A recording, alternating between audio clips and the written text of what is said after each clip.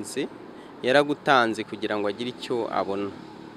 So nkeka ko nyine ni bya bitambo bya gishitani byo umuntu atanga umuntu kugira ngo agire ikintu ageraho. Uganda ni ibintu byiza cyane, ntushobora gutangira inyubako ikomeye, ntushobora gutangira business runaka udafite umuntu ugomba gutanga nk'igitambo cyawe. Nongeye kubaha ikaze inshuti bakunze mu Mavu TV online, nizere ko mukomeje kugubwa neza cyane, kumererwa neza mu bihe bitandukanye. Twinjiye mu mwaka mushya, umwaka wo gukora cyane kugira ngo tubashe kwiteza imbere. Imbere ya kamera y'u Mavu TV online tuhafite umutumirwa twatumiye kugira ngo atuganirize, atubwire ubuzima yaciyemo bunyuranye, bukakaye, bugoranye nkuko muri buze kubikurikira, muri buze kubyumva. Yitwa Justin. Rero ayandi mazina yarabibwirira, reka tumusabe abibwire mu buryo burambuye, hanyuma dutangiye n'ikiganiro tuganire. Nitwa Justin Yonzima, yo mazina yanjye y'ababyeyi. Bundi amazina nkunze gukoresha muri business ni J Justin. Mushobora gukora subscribe. Nkora karaoke, nkunda gukora indirimbo, nsubiramo indirimbo z'abahanzi mu bukwe, mu tubari. Iyo niyo business nkora, ariko ubu natangiye no kujya ndirimba ku giti cyanjye. Ku giti cyawe uririmba indirimbo zitandukanye, uririmba sekira gospel, uririmba izi? Nkubwiye ngo ndirimba gospel cyangwa sekira na nkubeshye, nkora bivanze. Ndabikombina, nkora combination, nkora umuziki wose muri rusange. Uririmba sekera na gospel. Hanyuma noneho turagira ngo mbere yuko twinjira kuri kariyeri ya muzika yawe, tubanze duhere kuri Justin. Ni muntu ki yabaye hatu ubuhamya bwawe wasangiza abadukurikiye muri kano kanya ku Mavu TV online n'ubuye? Ubuhamya bukomeye ni ubuhamya nzahora mvuga ibihe byose. Ni ikibazo nigeze guhura nacyo ndi mu gihugu cya Kampala, naragiye mu kazi, nza guhura n'ikibazo gikomeye. Abo twari turi kumwe mu kazi, umwe ashaka kundoga, Imana irandokora. Ni ubwo buhamya nshaka guha abantu bakamenya yuko Imana burya itakurekuye udashobora gupfa. Ko namaze iminsi 3 muri koma, abantu bose bazi ko napfuye, nza kurokoka ndakira, ubu ndashima Imana. Ari amakuru dufite makeya yuko ngo wagiye kuzimu, nibyo? Ntago navuga ngo ni ukugikuzimu, ntago ari ukugikuzimu, ahubwo Uganda hari ibintu bakora, umuntu akaba yagutanga nyine, akagutanga nk'igitambo. Akagutanga nk'igitambo kugira ngo upfe bitewe n'ikintu we ashaka kugeraho. Ashaka kugutanga wenda ashaka nk'ubutunzi, ashaka nk'ikintu runaka, akaba yaguha nk'uburozi ukaburya ugapfa kugira ngo cya kintu abashe kukigeraho. Nuko bimeze nyine. Tubwire ofete uburyo uri kubitubwiramo ntago busobanutse. Ubwo buhamya bwawe bushingiye ku kibuvuga iki? Urumva ibintu umuntu aba yaraciyemo ubivuze nko mu masegonda ngaye. Tufunga ikiganiro tukireka tugendere? Oya, nago twakireka, reka ndabaciramo. Nagiye mu gihugu cya Uganda, ngiye mu kazi, ari akazi nkunze gukora nyine n'undi karaoke. Ndagenda Uganda. Rero ni ibintu bigezweho cyane mu gihugu cya Uganda. Ndagenda, hari umuhungu twabanaga muri team yitwaga Chris. Umunsi umwe twigeze kugenda tugiye ahantu mu gakonseri, nuko biba ngombwa yuko tujya kwiyakira ahantu muri hoteli. Tumaze kwiyakira, ubundi busanzwe ngide umu vegetarian, turya icyo gihe nagezeyo ngenda imboga kubera ko ndi umu vegetarian, sinshaka no kubyibuha. Abantu benshi barabizi, ni ibintu bifasha ntube wakongera ibiro byoroshye. Ubwo ngubwo mu kumara kurya izo mboga, we yari yatse amafiriti n'inkoko.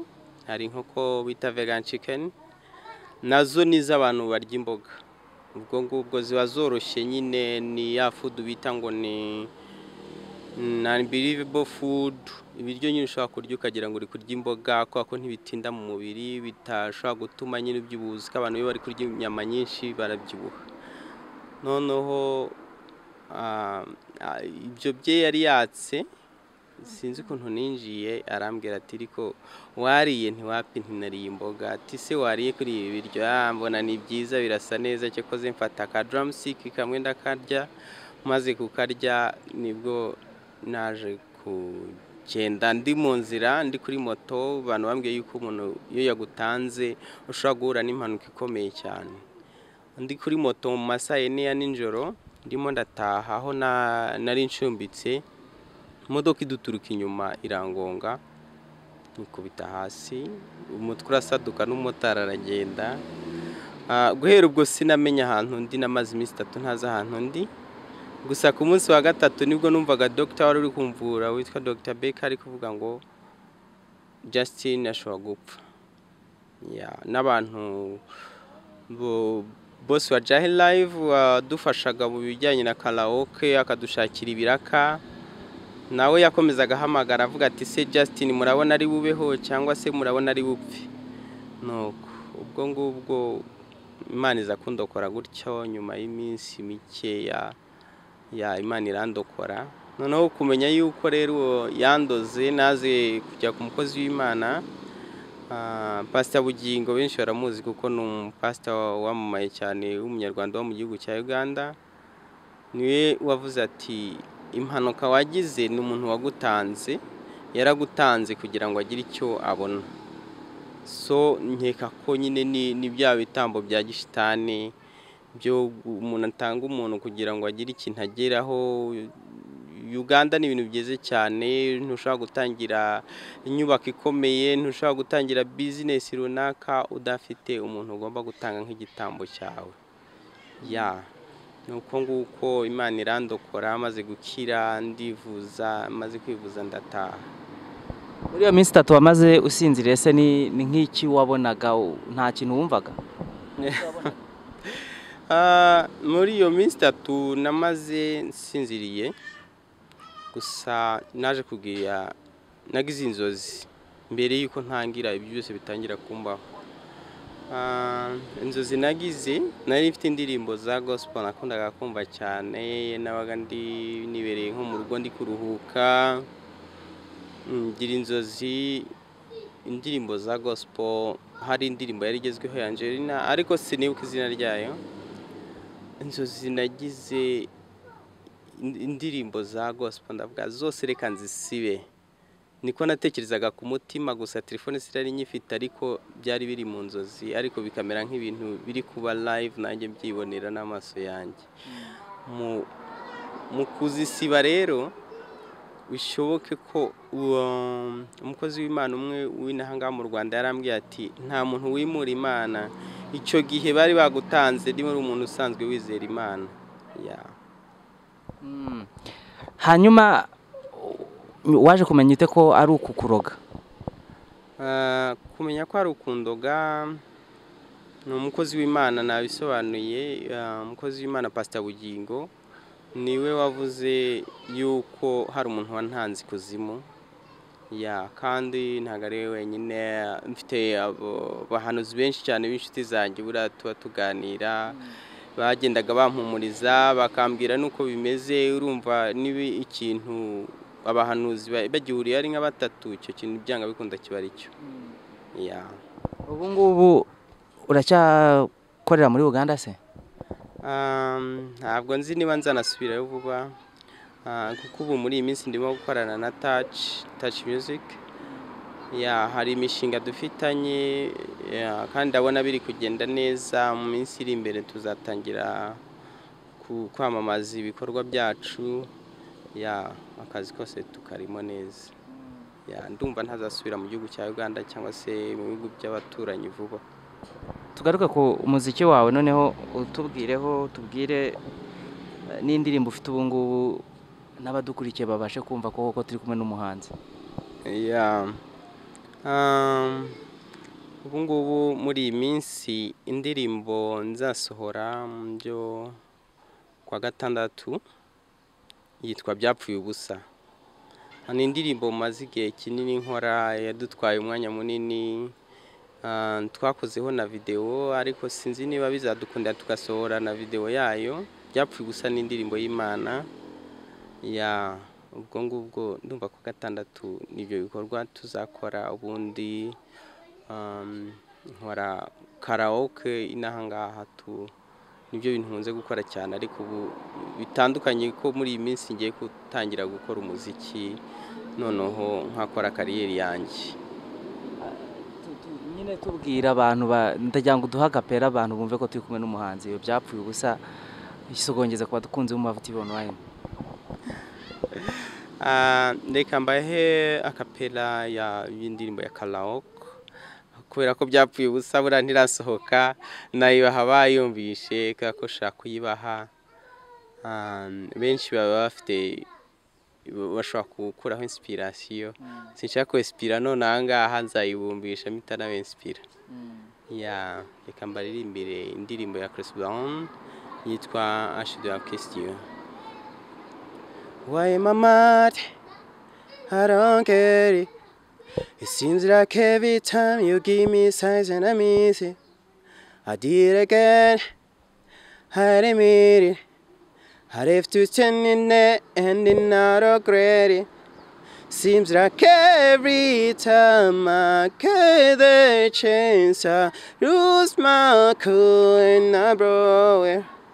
And I get all tongue-tied, lost in your eyes. I'm a fool and I know it. I should have kissed you, I should have told you just how I feel. Next time I won't stop, listen to my heart, 'cause your fear is real. I should have kissed you, I should have told you how I feel. I should have kissed you,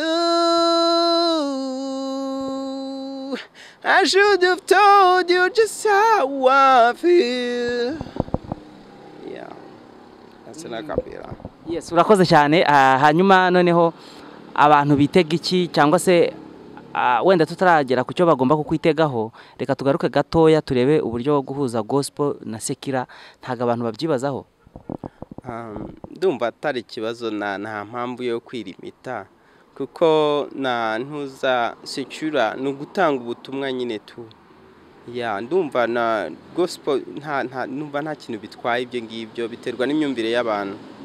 Ya ushaka gutanga ubutumwa buhindura societe, ushaka gutanga ubutumwa butuma abantu bajya muri mood nziza ya Nabandi bari babikubwira. Ni benshi babimbwira ariko njye numva nta kintu bitwaye kuko mbona abahanzi benshi babikora kandi nkabona nta kintu bitwaye kubera ko gukorera Imana ntago bivuga ngo kubera ko nguririmba ngo ntago wemerewe gukorera Imana ngo kubera ko ukora iki ngiki ngo nemerewe gukorera Imana. Gukorera Imana ni bya buri muntu wese waremwe nayo kandi uzi ko atizanya hano ku isi. Ubusanzwe se usengera he? Ubusanzwe nsengera World Revival Ministry. Ya ni itorero ry'ububyutse ku isi. Ya None abantu bitega iki rero ku buhanzi bwawe muri iyi minsi abashaka kumva ibihangano byawe batubeho kwa gatatu tuzasohora indirimbo ariko se nukusohora indirimbo gusa bizaba birangiye? Manyite bantegereze muri byose kubera ko ubu mishinga rwose tuyigeze kure hamwe na touch dusohora audio na video ya turi mu kazi kose muri iyi minsi. Nyuma yaho rero nyuma yaho ndashaka ko umuziki wanjye waguka. Yego na bya bindi namye nkora byo kuririmba mu tubari, kuririmba indirimbo z'ubukwe ntago nzabihagarika, nzakomeza mbikore. Ya ni uko nguko bimeze gusa bakore subscribe kuri channel yanjye J Justin. Ya J Justin official RW. Ya hanyuma se mu rusengero uraririmba cyangwa uba urimo nk'umukristo bisanzwe ntabwo nabikorwa ukoreramo? Ndaririmba ko bitewe uko n'itorero ryacu ibyo mahame ntago yari yegenderaho. Ndirimba muri worship team. Yeah. Tugana ku musozo w'ikiganiro tugiranye noneho nagira ngo ugire ubutumwa ugeza ku bantu batandukanye bazakurikira kino kiganiro ndetse n'abandi basanzwe bakuzi. Ku bantu batandukanye nshobora kuha ubutumwa. Ubutumwa nabaha ni uko Imana itaragukuraho ibiganza ntacyo ushobora kuba. Njyewe Justin muri kubona aha ngaha nshobora kuba narapfuye ariko n'ubu nkaba nkiriho. Ni ukuvuga ngo ikikurimo uko byagenda kose Imana ibishaka ko kijya ahagaragara. Niyo mpamvu Imana yandokoye n'ubu nkaba nkiriho, nshobora kuba narapfuye icyo gihe. Nk'umuntu wambonye icyo gihe nshobora kuba narapfuye kuko namaze iminsi 3 ndi muri koma. murakoze cyane. Yego murakoze, ndashimira n'abakurikirana iyi channel. Sawa.